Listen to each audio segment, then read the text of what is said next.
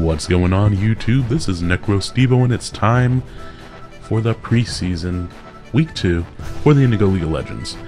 First up in the preseason, I'm going up against Isaiah, one of my fiercest rivals in the Indigo League of Legends. Also just kind of the commissioner of the League of Legends. You can have him to thank for setting basically things up alongside Mac and making sure matches get done, the rules get posted, drafting gets done on time, all that good stuff is due to him. I'll leave a link to his channel in the description. Now for the preseason, I am again going to use this as an opportunity to get acquainted with some things I haven't used too much. Against his team in particular, I actually made a nifty chart that I'm going to be making for each individual team. I'll show you guys a little preview here where I have each team color coded, and then I went through each individual type for each team and I highlighted what they're most weak to type wise. So that's just designed to kind of help structure my thinking about each team and help with any possible glaring weaknesses that I might overlook with my own team too. Now against Isaiah, we're going to try out a double dance Rhyperior. He has basically an entire team that's hit neutrally by ground and rock, and I'm not using Stone Edge. We're going to try out Rock Blast, especially for some things that like to run Substitute, and that'll be better against Dragonite as well, who has multi-scale. Break the multi-scale in the first hit, then hit him with the second hit, and depending on what he brings, either Swords Dance or Rock Polish will be better because he has some fast Pokemon, but he also has just some Pokemon that are just bulky and slow, like Slowking and Registeel. So if I don't need the speed, we can go with power. Aurorus is up next with a Choice Scarf. I really wanted to make sure I had not only a check for his Talonflame in the form of Ancient Power and pretty nice special attack, but also just against the numerous ground types he has. I actually think in the list here, he doesn't have... I'm sorry, I was thinking of Lamar's team.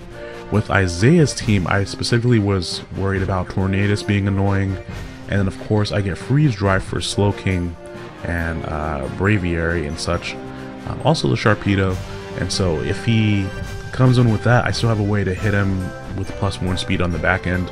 If he tries to do a bulk up Braviary, then I can kind of blow him back with that as well. Something unusual, I don't normally carry this many choice users on one team. I just wanted to see if it worked. I have Choice Specs Dragalge, Choice Banded Crawdont, and Choice Scarf Aurorus. So this is going to be interesting. It doesn't normally work out, but we're going to give it a shot. I went with Overcoat on Fortress just so I can switch it into Breloom should he decide to bring it. That's the only thing that he has that might... wow, was I looking at Ramar's team again? So I don't really need... I don't need that then. I was looking at the wrong team. This is why I'm happy I have this table here handy for these types of things. So that means I don't necessarily need Overcoat as ability. We can go with Sturdy. I still like Rocky Helmet just because it punishes his physical hits. And it gives me a nice switch into Talonflame, and then I can get some Rocky Helmet damage onto him on top of everything else. If I'm running Charizard, I do like to run Fortress alongside it just so I can spin. With Dragalge, I did go with Specs. I gave it just a little bit of speed in case he decides to run speed. Normally our Armaldo don't really run speed, especially if he's running like a defensive Rapid Spinner or something like that. But I wanted to have just a little bit to outspeed Armaldo, and if he's trying to put speed on Kecleon, then I can outspeed that if he's a lower speed tier. So just a little bit there. With Fortress, I decided on Spikes and Stealth Rock instead of trying to spread that out to someone else like Crustle, just because I like his typing better here. Plus he has a lot of Pokemon that are grounded. That's something else I'm going to add to this list here that I have to show how many Pokemon are weak to entry hazards and are grounded. I didn't want to bring Toxic Spikes because it's very likely that he'll have Scolipede. He can send some boost around to someone else. But everyone else is impacted by the entry hazards quite nicely. Charizard, I have a weird set on Fire Blast, Solar Beam, Flamethrower, and Dragon Pulse. Dragon Pulse is just for his Dragonite. I'm kind of afraid of missing Flamethrower in some of the matchups against his team. I'm afraid of missing Fire Blast, excuse me. So Flamethrower will allow me that assurance of hitting powerfully in the sun, and I won't have to worry about missing. Solar Beam is just for those water types that he has on his team. as long as I can hit them before they try to set up, I'll outspeed them. And then with Crawdaunt, the only notable move I had there is Facade, just in case I get burned by something. I also gave him just enough speed on Crawdaunt to outspeed max speed Kecleon. If he decides to bring that, I can outspeed it and KO it with a knockoff, which will naturally catch other things like Registeel that don't invest in speed, which I don't know why you would invest in speed on a Registeel. Slowking, of course. All those slower walls get outsped and get their blocks knocked off. So that's what we're going to try in this preseason battle. Most notable things I hope to get out of this are figuring out if I could run this many choice items on a team, and especially without a slow. I'm not running Volt Switch on Fortress, so it's going to require a little bit more prediction on my part too. But I basically have a team full of win conditions outside of the Fortress, so that's also nice. So we're going to go in and find Isaiah, and it'll be battle time. Alright guys, hold on just a moment. Alrighty guys, we're back, and it's time for our battle against Isaiah in the preseason. So he has decided to bring Malamar, Talonflame, Dragonite, Kecleon, Gardevoir, and Slowking, which I am actually pretty pleased to see the absence of a few of the Pokemon he could have brought. Most notably, I don't have to deal with Tornadus here, I don't have to deal with Cresselia or Jirachi. Very nice. I could have brought Toxic Spikes to this matchup. And that's something I might have to see about doing in the future, is if they only have 1 or 2 poison types, consider Toxic Spikes, because here it would have put an immense amount of pressure on this Regenerator Slowking, for example. But against these Pokemon right here, I'm expecting him to either lead with Gardevoir and Mega Evolve. He could also lead with his Talonflame so he could U-turn. I don't think he'll lead with Dragonite. He might also pull some Trick Room shenanigans since Malabar, Kecleon, and Slowking are relatively slow. It's not a bad idea to just keep Crawdaunt in the back here, because he actually has a really good matchup against all these Pokemon. So yeah, because Crawdaunt can go Water Move, Water Move, Water Move, or Dark Move, Water Move, Water Move, Dark Move. So Crawdaunt's great here. Barring Talonflame, I can essentially use my Charizard here too, although I have that annoying speed tie with Gardevoir. Yeah, so I don't want to lead off with Fortress. I don't like using Fortress as a lead. He normally ends up being a suicide lead in that respect. A decent lead here is actually Scarf Aurora, since he's not carrying that many fast things. That's not a terrible lead. And I can go for Ancient Power, which hits everything that he has neutrally or super effectively, or Freeze Dry, which does the exact same thing. So we're going to go with Scarf Auroras. And he actually goes with Malamar for his lead. So that kind of makes me just want to click Hyper Voice. He could switch in Slowking. I think Freeze Dry. I don't have... He also might just have Superpower, which I don't really want to deal with. If he's just going to Superpower me in the face, then Dragalge is a much better switch. But then I have to deal with the possible Psychic move that he might have on it. Fortress is not a bad switch here either if he decides to go for Superpower. And he'll take that wonderful damage from Rocky Helmet too. Charizard isn't bad either. Resisting Superpower, and then I get to Mega Up. So I think I'm just going to go Charizard for now, because that's a free opportunity to Mega Up. I'm assuming he's just going to Superpower. He does. Great. Doesn't do that much. He does get the boost, which is annoying. But now he has to decide if he wants to take this really powerful Fire Blast attack. He might switch into Slowking, but then after the Fire Blast, I can Solar Beam that on the following turn. Malamar can learn Rock Slide, so I hope I don't miss my Fire Blast right here, because that would suck. I've seen Scarf Malamar before too, but since his base speed I believe is only 75, it doesn't really quite hit the number that you really want it to hit as a Scarfer. He decides to stay in. Here we go with the Fire Blast. I hit. Malamar is down. Fantastic. I like how that turned out. Kecleon is out. Maybe Sucker Punch. He might go for some type of type changing move here. With Kecleon out, I kind of just want to go out into Fortress. He could use Fire Punch. Kecleon gets a lot of really weird coverage moves. I could just stay in and go for Fire Blast. I don't think it'll KO Kecleon just because it might be a specially defensive Kecleon.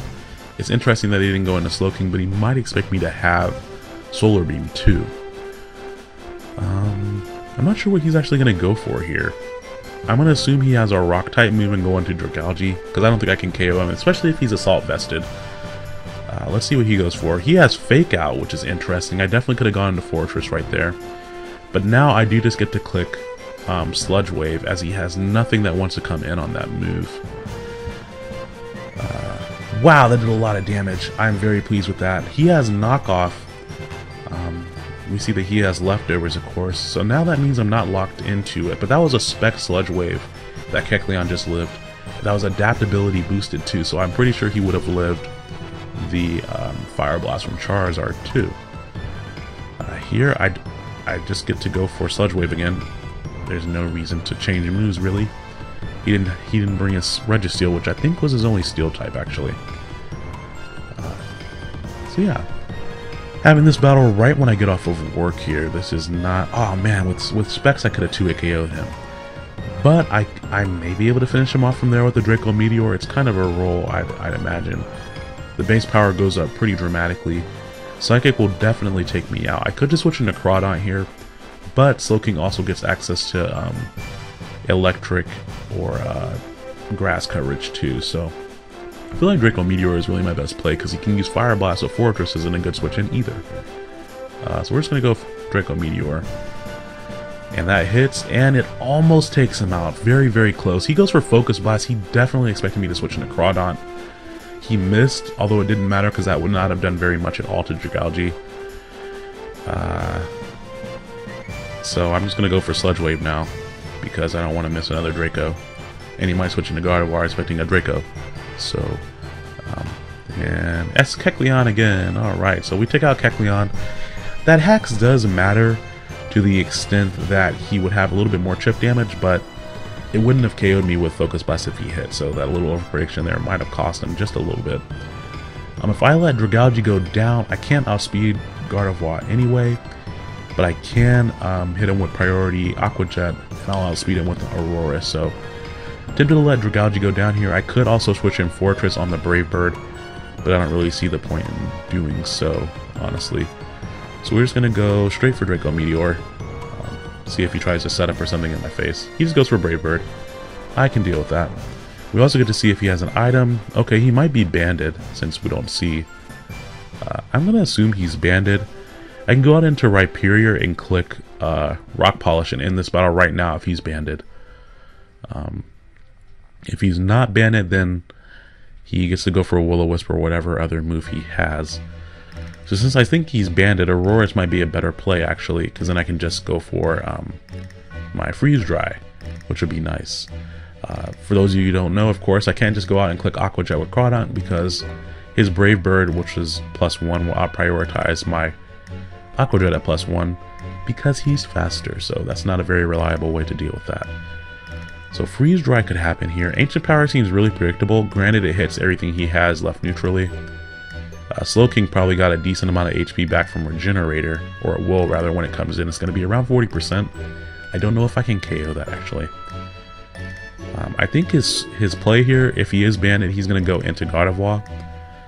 He could also go into Slowking, especially if it's Assault Vested, which means Freeze Dry is my play. So we're just going to assume he's going into Slowking and that he's banded. Let's see what he does.